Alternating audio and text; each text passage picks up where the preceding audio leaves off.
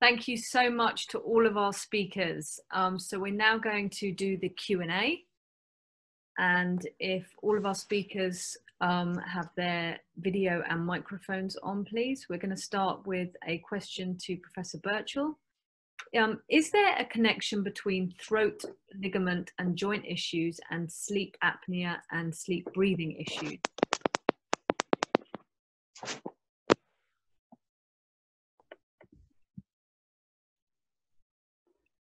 Okay, so yeah, so I don't think the video's starting, but hopefully you can hear me now anyway. Yeah, so I mean, sleep obstructive sleep apnea can occur at multiple levels, and each of these levels can be affected by EDS. So most commonly it occurs at the palatal and tongue base levels. We know that most people with EDS have high arch palates and actually are probably slightly less prone to palatal level involvement, but certainly tongue base movement can be increased, and the mobility there is certainly increased. And what I've seen is floppiness around the arytenoid area. Sometimes you can actually get subluxation of those arytenoids that can slip in and out. So I think, yeah, there is definitely a contribution at multiple levels of sleep problems in EDS. Yeah. Thank you. And now a question for Mr. Wood. What exercises can we do to improve swallowing and vocal cord motion? Okay, so we've got two parts there. So you've got voice and swallowing, and obviously, as I said, there's lots of muscles involved, and it's difficult to give, if you like, a panacea. I think obviously we have to be symptom-based in the way in which we treat. There are some general exercises that people can do for their voices, voice warm-ups, such as there are, as I said, semi-occluded vocal tract exercises, which you can see on YouTube. But I think the difficulty with hypermobility is that I know a lot of people would say that singers can be vocal athletes. I know Rodney Graham has said about, you know, a lot of professional singers may have some degree of hypermobility. And the problem is overextending. So I would always encourage people to do voice warm-ups, and there are lots of apps out there that people can do if they have difficulty with singing and they want to improve singing. But it's whether you want to improve your vocal quality or whether you want to improve your vocal athleticism. So I would always say to people, obviously you have to be symptom-based in the way in which you're going to approach your exercises. But there are lots of apps out there, and there's no harm in doing voice warm-ups, genuine voice warm-ups for most people. If it feels painful, if it feels effortful, I think that's what you need to be looking at. If you're doing something that feels wrong, stop. Regarding the swallowing, I think is a very different thing, because it depends on the aspect of swallowing and what difficulties you're having. So there are some aspects where you could say, if you're having difficulties with swallowing solids over liquids, as I said in my talk, just chopping things up might be better. If you have difficulties with the oral proprietary side of things, again, chopping it up might be beneficial. Some people would talk about having liquids to swallow things down. But as we said before, with tablets, that can be difficult because tablets will move slower than liquids. So what you would do is put it into some yogurt. So you have to be symptom-based in the way in which you would be doing exercises. So I think panaceas are very difficult, and I think certainly seeking a speech therapist who specialises in EDS or just swallowing will probably be the way to go. But certainly voice warm-ups have no problem. If it feels painful, I think you just need to think about if it's painful, if it's uncomfortable, you must stop. Great, thank you. And Dr. Kapferer-Seebacher, are cavities more common in types of EDS and HSD? No, cavities are not more common. There are some rare types of EDS, like atraurocholastic EDS or dermatosparaxis EDS, which are associated with an inherited defect of the enamel or the dentine. But we don't have these problems with hypermobile EDS.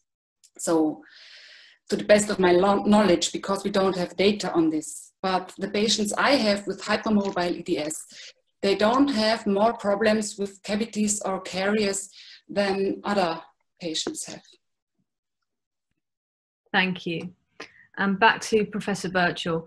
Regarding hearing loss, is there any evidence that the small bones in the inner ear move more in EDS patients, causing intermittent worsening of hearing loss? Gosh, what an excellent question. I will rush out on Monday and we will look at this. That's a brilliant question. No, there is no evidence, but it does kind of stand to reason. I mean, it is actually the tiniest joint in the body. And there are definitely ways that one can measure that audiometrically. We've not really seen a lot of hearing loss that we could really pin down to EDS. And I think a lot of the reason for that is that the auditory pathway has a lot of what we call redundancy. There's a lot of spare bits to it. So if one part goes, the others can pick up, be that in the brain part or in the microphone part called the cochlea, or in the peripheral part, the amplifier, the little bones. So, you know, actually we see relatively little. What we do see, of course, is tinnitus and dizziness when there are elements of brainstem involvement, you know, if that's being squeezed a little bit by the top of the spine. But yeah, that's a really good question. I think we should look at that. Thank you. And a question for Mr. Wood. How prevalent is TMJ in EDS, and what are the best ways you find to manage the chronic pain and subluxations? I've certainly seen patients with TMJ issues.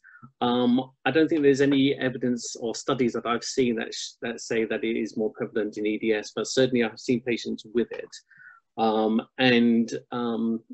I think, you know, it's an area, again, another research area that needs to happen. It is a big joint. It's a very common, actually people get very tight there. I also get patients who have dislocated. So coming back to this, sometimes it's too lax, sometimes it's too tight. Any musculature around here, you're going to get this compensation effect of too loose or too tight. And so getting tension in the jaw is going to cause restriction for chewing. Also overextending. I've had one patient where they actually had jaw surgery because they had the malocclusion, and it was misdiagnosed, but actually she actually had hypermobility of the joint, and so actually totally wrecked all of her chewing mechanism because they actually went in surgery incorrectly. So I think, yes, it is prevalent. I don't think there's any evidence to show how prevalent.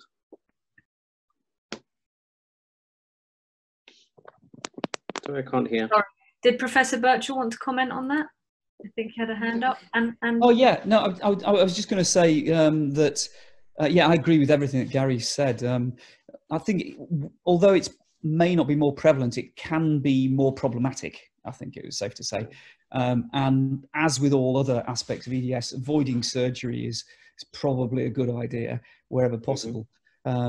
And you know, the TMJ is a combination of issues. It's certainly structural around the joint, but it's mostly to do with the muscles as well. So you have to address all of the issues that might be contributing to the pain and altered movement, and that includes exercises, jaw splints, sometimes intervening with muscle relaxants where appropriate, and dealing with any super added stress psychological issues where that's feasible.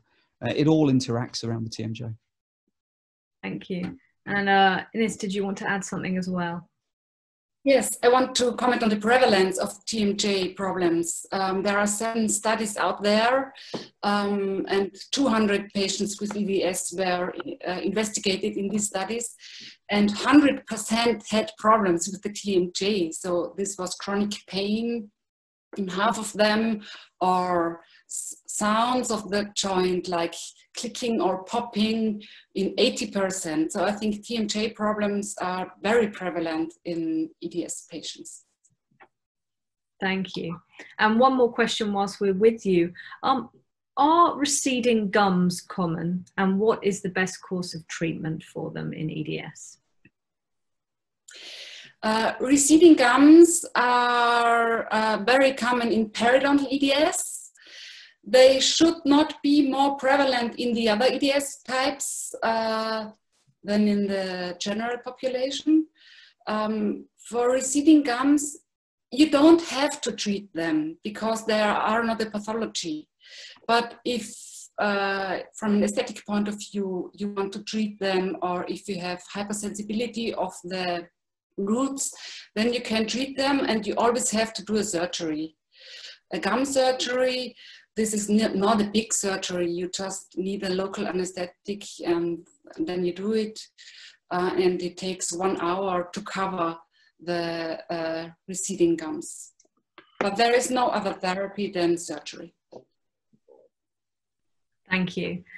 And that's all we have time for. We have had hundreds of questions for you all, so we will follow up with our helpline. And this is such a kind of under-researched area, as you said, that so many people have issues with. So thank you all for your time today and for your talks. It's been really, really educational and beneficial.